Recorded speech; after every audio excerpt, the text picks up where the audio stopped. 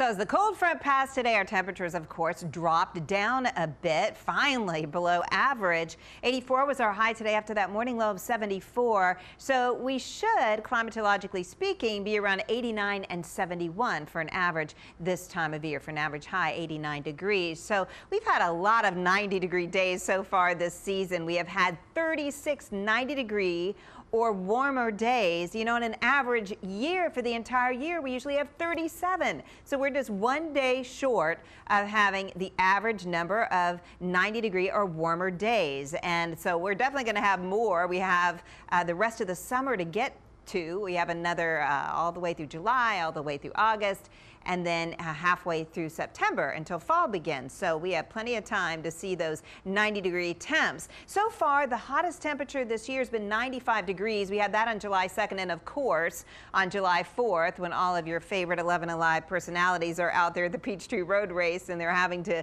work out there in that 95-degree heat. So we have not had one 100-degree day yet. No triple-digit heat. That is the hottest we have been so far this year, 95 degrees. So overall, we just haven't had the extreme heat, but we have been consistently above average by around 3 or 4 degrees, really since the beginning of the summer and meteorological summer, which would be June 1st. We have been above average by 3 to 4 degrees. So what we're looking at the next 5 days, we're going to keep it in the 80s. It is going to be pretty comfortable, just below the seasonal norm of 89 degrees. So we can enjoy this drier, cooler regime while it lasts anyway.